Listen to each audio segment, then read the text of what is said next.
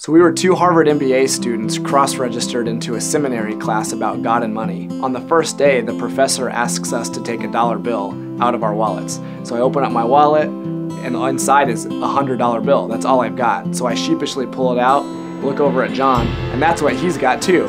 So there we were, awkwardly showing off our cash to a room full of seminary students. Not a great first impression. No, it was not the best.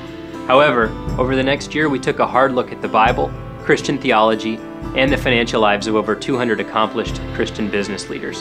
What we discovered is that money can indeed bring us freedom, purpose, and joy, but only for those who follow Christ with the right money mindset. You see, I'm a spender by nature and love to enjoy what I work hard for. Before this project, I was living in a fancy apartment, going out to all the nice restaurants every weekend and taking fancy overseas vacations.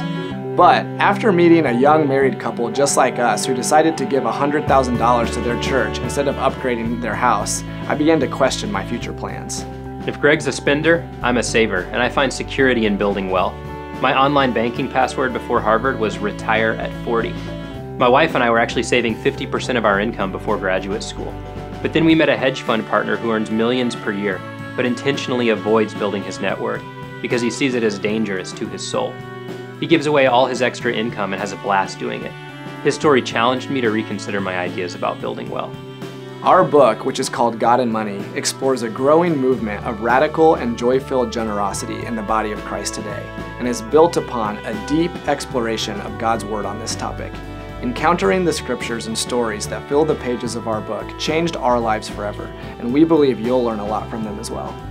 So whether you're a high roller or just an average Joe, join us in exploring what it means to become servants rather than just spenders or savers with our money. You can download a free chapter of our book from our website today. In fact, you can support Christian ministry by ordering a copy now, because we've decided to give away 100% of the royalties from the book. As a man we greatly respect says, money is a lot like manure. If you let it pile up, it stinks, but if you spread it around, it does a lot of good. That's good. That's strong.